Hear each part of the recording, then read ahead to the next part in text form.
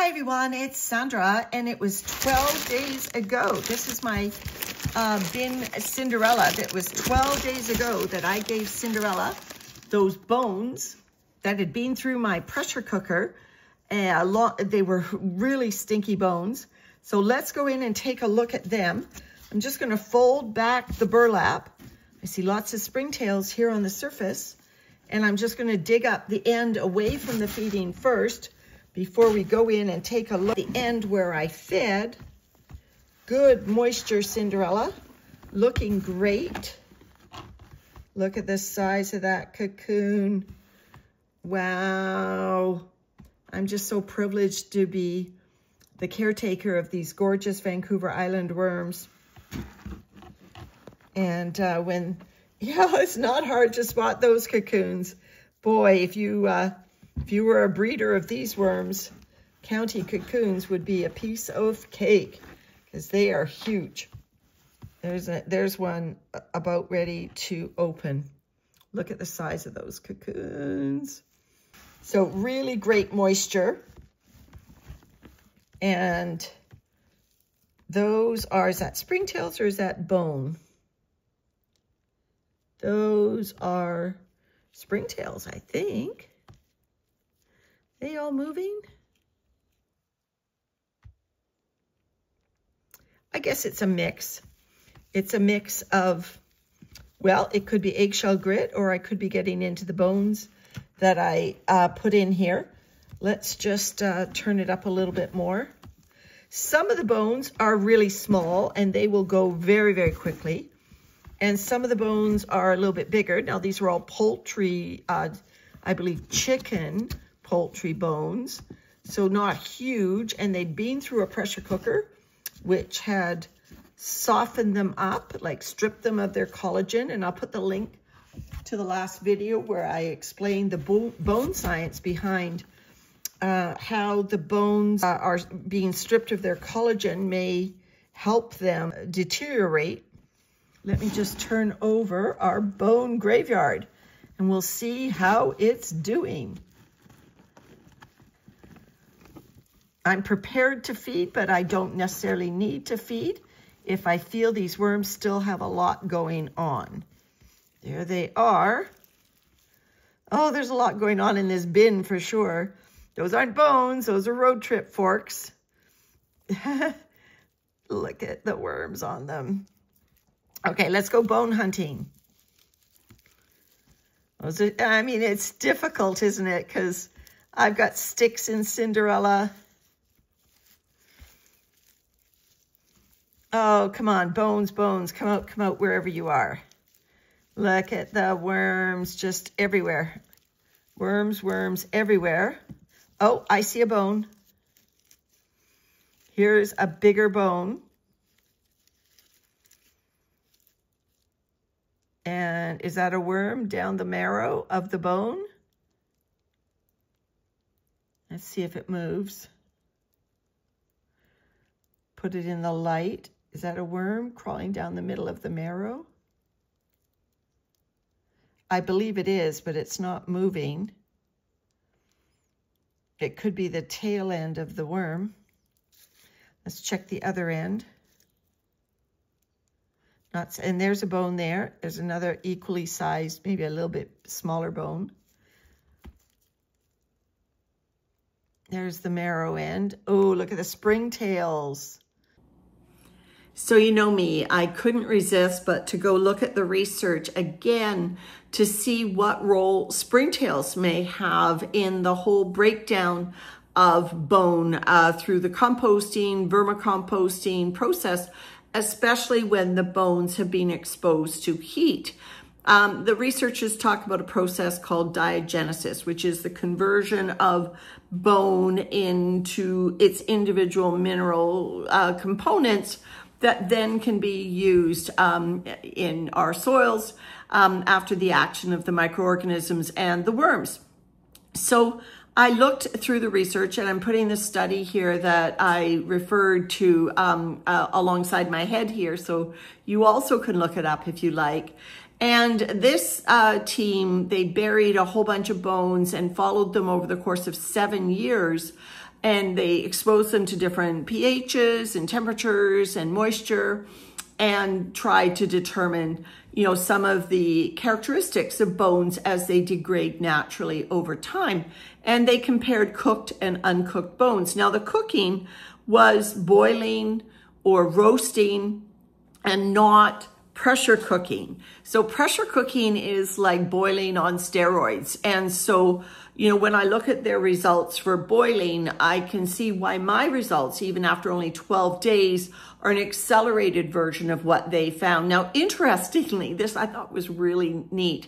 Poultry bones are actually more resistant to decomposition than lamb and beef and you know, other mammals and mammals actually, which I thought was really interesting. And it goes down to the nature of bird bones itself, is that the bones on a bird are not, bone density is greater, but the coating on the bone is tougher.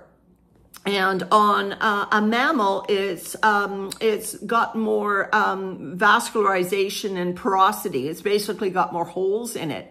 And that goes to how these researchers also determined what happens when bones are buried in compost heaps. And that is that they are attacked first by fungi.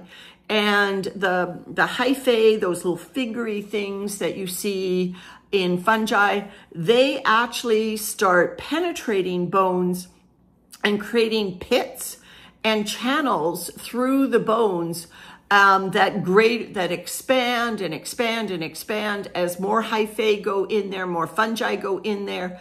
And actually even the mycorrhizal fungi have a relationship to play here. So it's the fungi that really are the rock stars when it comes to breaking down bones buried in a compost heap. Now, what I did by putting my bones through the pressure cooker, remember I extracted the collagen from them. Well, these researchers talk about another reason why poultry bones may be so resistant to decay is because they are rich in collagen. And remember, in that previous video, I talked about the matrix that collagen forms and that makes bones resistant to decomposition. So the more collagen a bone has, the less likely it's going to decompose quickly in a compost heap. So here you go. I use poultry bones in my bone broth because I want the collagen in the bone broth. And that's why my poultry bones are breaking down. So now let me get back to the issue of springtails. Well, the researchers found what they call soil fauna, which basically means life in the soil from animals, was not part of the bone degradation process. They said there was some, there was some indication that some beetles had nibbled on the metatarsals and other parts of bones over the 7-year period, but that insects in the soil were not part of the process. And so there was one comment about springtails on cattle bones, but most of the breakdown is first the fungi and then the bacteria. And that's probably why it takes, well, they said there were still bones remaining after 7 years in a regular compost heap. So my little experiment here is not what you're going to typically find in a compost heap because of the pressure cooking. I really think that's pivotal. If you have buried non-pressure cooked bones, either in a worm bin or a compost heap, I'd be interested to find out your experience, because obviously we have fungi in a worm bin, we have bacteria in a worm bin, we also have those bin critters. And I think the springtails in my situation, because these bones are so soft, they haven't created that armor that the researchers talk about, that bones as they dry and harden even more through baking or cooking, sometimes that hardens them up and makes them more resistant to decay. Well, that's not the case with pressure cooking. So I think it all comes down to the mode of cooking the bones that has made, after 12 days, the results that I'm finding here. All right, let's get back to Cinderella and see what happens next. Look at the springtails in that end of the worm or of the bone. There's your ecosystem in action. And there's a really small bone. Well, certainly not as small as a neck bone. Let me just see if I can break it still, because coming out of the pressure cooker, they break. Oh yeah, look at, look at it. It's just pulverizing into bone dust in my hands. So it's maintained its softness. And let me just try to break one of those big bones and see what happens to the bigger bone. Harder to break, but still broke. And so, yeah, you can see the inside of the bone there, the redness on my finger. That's the bone marrow smearing around on my gloved finger there. Here's a bigger bone.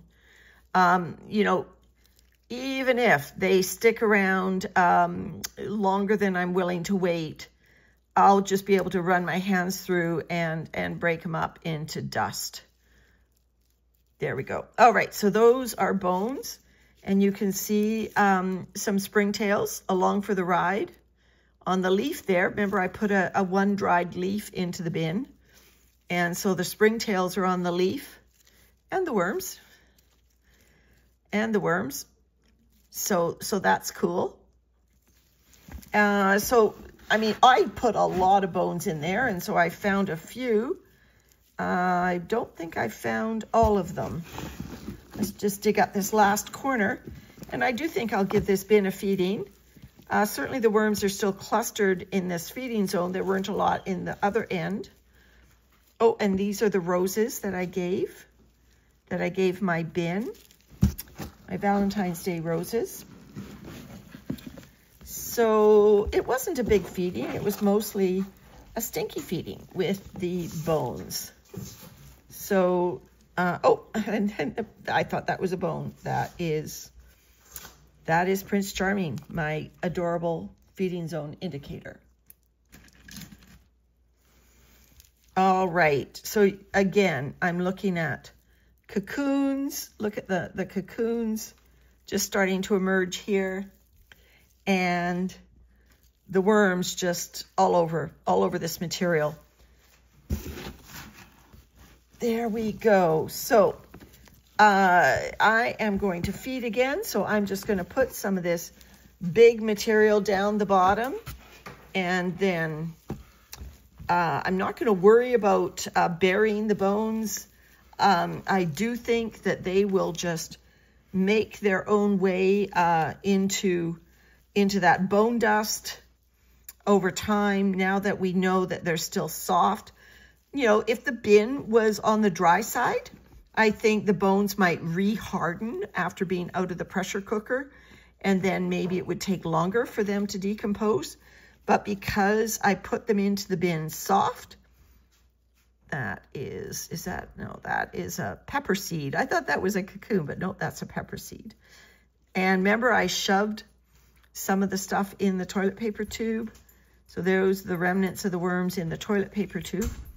So I think if your bin was really dry, bones would take longer.